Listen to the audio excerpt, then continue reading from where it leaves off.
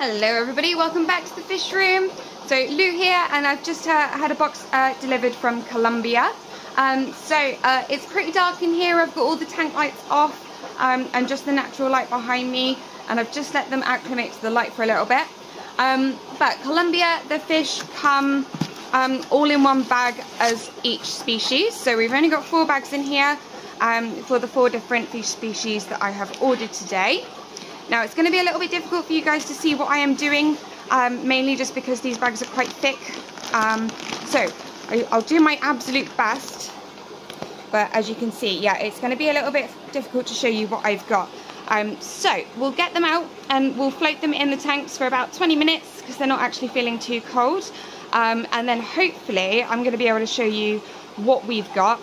Actually be able to get them on camera instead of these blurry little globs here. So while we are waiting, I do have some dim lights on this row. We'll check up on my L397 male. So the babies have hatched and they have nearly absorbed their egg sacs now, and I'm very much expecting them to come out very soon actually. There's a lot more in here than I thought there was, but I will need to just get the camera to actually focus on them for a second. But no, I've decided to call this guy Dracula because, as you can see, he's very, very adverse to the lights, and yeah, when he senses the light, all of the babies scurry down in front of him. But no, they're definitely starting to look a little bit less yellow in the bellies now, so I think we've almost got our egg sacs absorbed. And yeah, there's a lot more in here than I thought there was. He's been an amazing parent, to be honest. So yeah, I'll pop some food in and we'll see what happens, because I do feel like they are going to be wanting to come out and start having some food. I haven't spotted any outside of the tank yet. Not outside of the tank, sorry, outside of the cave. But it's been nearly 3 weeks since these were laid now, so they've taken quite a while, low and slow I guess. And isn't he just glorious with all of those spikes, all of those odontodes all over his body. And yeah, the little babies looking good, to be honest. It's really difficult to get a gauge on how many there are, but there's definitely more than I thought there was, because he just hasn't been able to let me get a glimpse of them the whole time. And we've also now got the Pinnochio whiptails in a species only tank. I say species only, I've actually popped some shrimp in here because I actually imagine as the shrimp breed, they're just little yellow neos, they will probably eat baby shrimp because they quite like live food. So no, the male is on eggs. I think he's down the back. And then we've got lots of females here. There are a couple here that I reckon may be younger males as well. It can be a little bit difficult to tell, but there's a couple over here that I just feel like they've got slightly more developed mouth parts. I call them their moustaches, the things that they use to hold the eggs. But no, the male's been hanging out down the back. So we've just got some low-lying cover in here, just some low bent pieces of wood that they quite like hanging out under, a bunch of moss. A little bit of plastic plantage just to make them feel secure, so that's sort of like bent over the top so that they feel like they have cover. And then yeah, as well as a big old sponge filter, which is inside a pond basket with alpha grog stuffed up to the top, which is my sort of go-to way of making sponge filters a lot more efficient, to be honest. And then there's also a cheap little clump in the back here, just for some coarse sponge, which is giving us flow. So we want to just avoid any build-up on the substrate and things like that.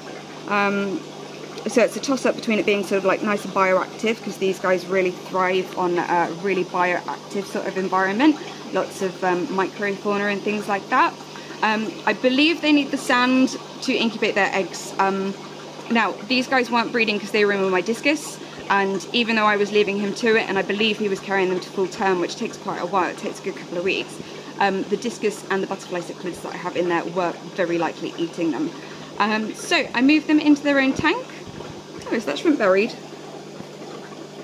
I don't know. So yeah, we've moved them over into their own tank, and the male didn't actually drop his eggs when I moved them in here. And yeah, so I'm pretty determined that the eggs are photosensitive. They don't like being exposed to light because I wasn't having any success in a bare tank. So the main reason I just wanted a bare tank was just because the babies do not tolerate lots of gack buildup on the bottom very well at all.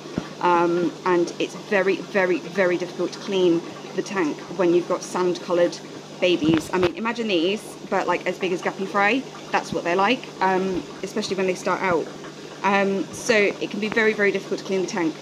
So that's why we're going with the power head, which is what I ended up doing last year when I was having success with these. And yeah, this is a, oh goodness, it's a 40 centimetre cube, so it must be about 55, 60 litres, I'm not sure. These are deceiving because they're actually longer front to back than they are wide. So I don't know whether you can see, but yeah, these are actually longer front to back than they are wide. So I'm not entirely sure on the dimensions of this. They're very lazy, they've got really, really low bioload, and yeah, basically the whole back of this is filtration, so just for their breeding season.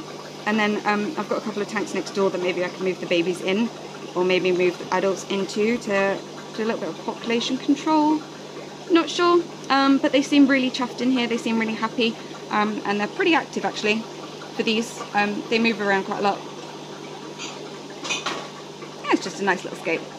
Alrighty then, time to rock and roll, and these are, to start us off, the L129 Colombian Zebras, Hypancistrus debilitara. These come in a really nice size actually. This is probably the biggest I've had these in before. They're about 1.5 inches maybe, but these are a really small species, probably get about double this. Alrighty, and next up we have the L199s, Hypancistrus furunculus. So similar to the Colombian Zebras, obviously these are all from Colombia delivery. So these furunculus, that means bandit mask in Latin. I don't know why they didn't end up getting called bandit plecos. I believe the common name is either like yellow Colombian zebra or yellowhead zebra pleco, or some nonsense like that. But these have come in really nice. You can see we've got a nice male there with his big old head and his big old pectoral fins. So yeah, they almost have stripes like the Dixerias, the butterfly plecos, but on a Hypancistrus body. And then as they grow, it can become a little bit more reticulated. So these are really, really nice actually. I really like these. We'll get them in their tank. Alrighty then, so next up we have the blue medusas, Ancistrus macrothalamus. And it might be my eyes actually. I feel like there's a couple of bikinis in here. I might have to double check those, but those two, in fact, if those three actually might even look like Baryonystrus bikinis, I'm not sure. They might have got a little bit mixed up. But no, definitely got a couple of blue medusas here. Ancistrus macrothalamus, so a little bit different to Ancistrus ranunculus, which is the normal medusa pleco, and also the spotted medusas, the L255s that we've got in. But yeah, but definitely those two look like Baryonystrus bikinis to me. I can even see the white on the end of the tail. So we've got a couple of extra bikinis, and yeah, the next bag is bikinis as well. In fact, those two look like bikinis as well. So that's interesting. Okay, but no, definitely got a few. So like that one there is a male, that one there's a female. Basically, if it looks kind of like a male normal bristle nose, it's probably a female. Yeah, might just need to investigate a couple of these. I do not think they are young macrothalamus. They look like Baryonystrus to me. Got a couple of extra in there. Interesting. Cool. Alrighty then, so last but not least, we have the Baryonystrus bikinis, blue-black panax. Can see a couple of little catch marks on them, on their dorsal fins, so I might just pop a little bit of treatment in with them. And actually this bag looks quite full of protein to me. But they all look pretty good. They've come in a really nice size actually. Some of these I'd say are verging on sort of sub-adult size. That one and that one, definitely. And yeah, they're a good bunch. How many have we got? 1, 2, 3, 4, 5, 6, 7, 8, 9, 10 of those. Cool. So I'm going to get these in their tanks, and then I'm going to basically just leave them to it for a couple of hours. And then I'll come back and we'll pop some food around for everybody. Might give these guys a little bit of food as well. We'll just see how they're doing. So yeah, let's get these in their tanks, and then I will see you in a bit. Alrighty then, so I've left them for a couple of hours and I've just got the room lights on. The tank lights are still off, so I'll leave them off for the next day, and they can come back on their timer in the morning. But no, so these are the L199s, and they are looking really good actually. They're all pretty active. They've gone up inside this monstrosity here, which is like a big hollow fake rock, and then there's space under it and behind it, and then looks like we've got a couple down here behind the filter as well. So yeah, they're really nice actually. I really like those. They've got really you know, deep stripes. So they are Hypancistrus furunculus, and furunculus actually in Latin means bandit mask. So I'm not entirely sure why they didn't decide to call these bandit plecos, but they are yellow-haired plecos, or yellow-haired zebra plecos, I think some people call them. Bandit plecos probably would have had a better ring to it, but yeah. So they are closely related to things like your L333s, the Colombian zebras that we've got in, that kind of thing. They're a little bit bigger, and the pattern is actually really quite distinct on them because they've got really quite thick banding. And they're quite chunky actually, they're quite tall-bodied. So no, they seem to be having a little bit of a nibble on some of the bits and pieces in the tank. It's quite a mature tank, this one. There's lots of like Daphnia, we've got baby shrimp in here, lots of bits and pieces. So they're all pretty settled, to be honest. No heavy breathing whatsoever. They seem super chilled. So there we go. You can see the gills. Only marginally laboured. Maybe a little bit of a pop to it, you know, a little bit stressed there. But you know, all in all, considering this fish only arrived in the country at about 9 this morning, doing pretty well, yeah. And yep, here we go, we've got the little Colombian zebras. Now, these guys are a very shy species, and they will all start descending into this pile of rocks and this jar that I have here and the caves.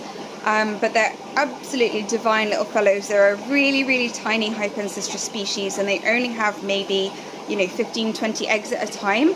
So they're really tiny little fellows. They really don't get too much bigger than about 3-4 inches, to be honest. And they have this gorgeous pattern, which doesn't really fade as they age. Sometimes you'll get really high white ones in. Obviously these are all wild fish. So you can see that one at the back there is maybe a little bit more mature, a little bit higher in the body, and the stripes are starting to separate a little bit more. So they're kind of like a really tiny L333. But they are super cute. They know they're small, so they are quite shy. But I really like having these in there. These are super popular.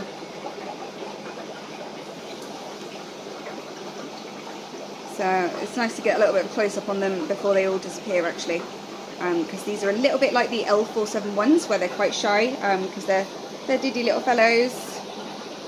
So you need quite small caves to breed them, and the females will look really fat and round when they're ready to go actually.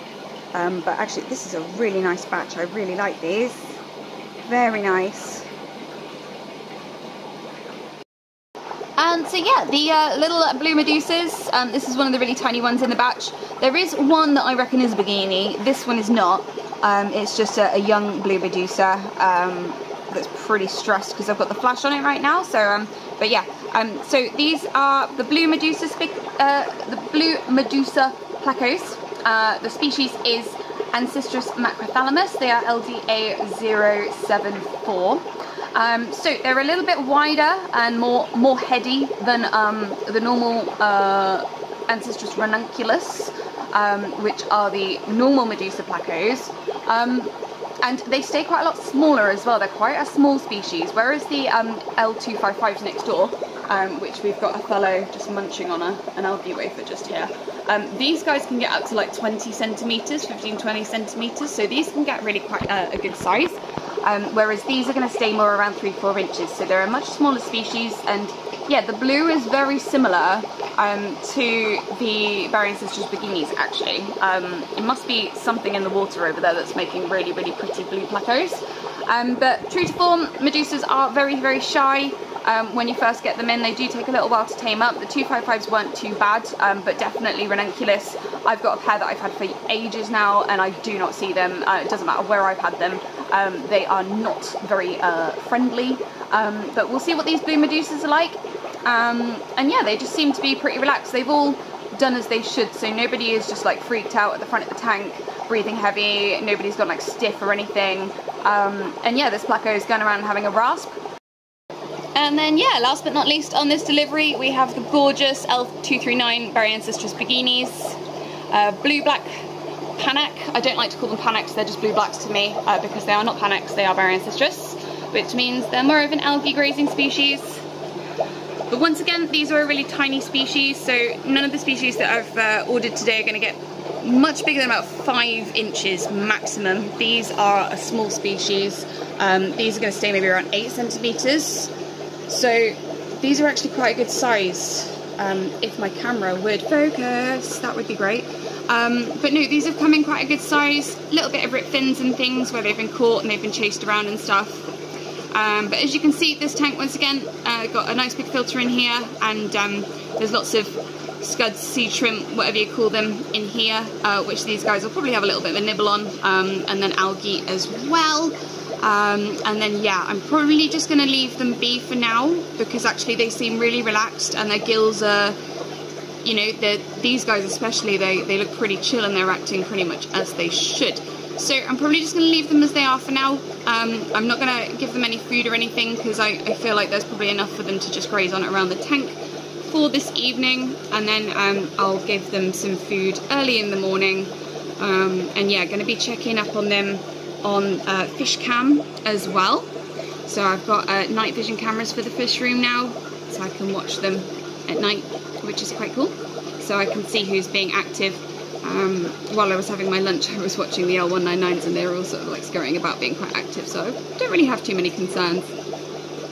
But no, so these are the blue black panacs, Barian citrus bikinis. So they're an algae grazer, they like quite a lot of flow, they like it quite warm. But actually, compared to things like the golden nuggets, they're very, very easy to keep. Magnums as well, they can be a little bit finicky. I have a magnum in one of these tanks. And they do accept a little bit more of an omnivorous diet. They don't really need it, they really want veggie sort of based diet. But they quite like sweet potato, courgette, broccoli, that kind of thing.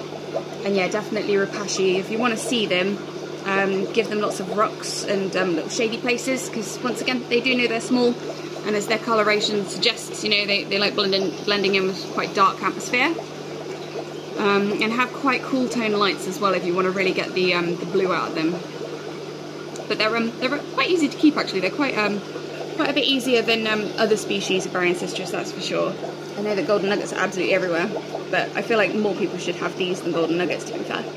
They're so, so sweet, and yeah, they stay super small, and they're blue, but then the mature males will actually get these crazy orange spikes on their pectoral fins and out their gills, like tangerine orange. So yeah, if you guys have seen some of my footage, I might insert some after this clip of one of our other males that we've got guarding a cave.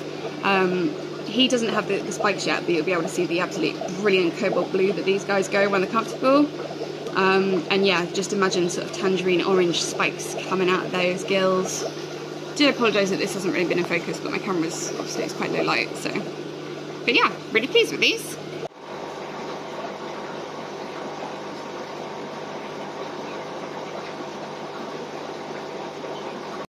Alrighty then, so we'll leave these guys here. Hope you've enjoyed today's little delivery.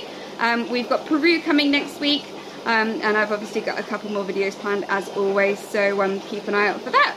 Thank you so much for watching, and I will see you in the next one.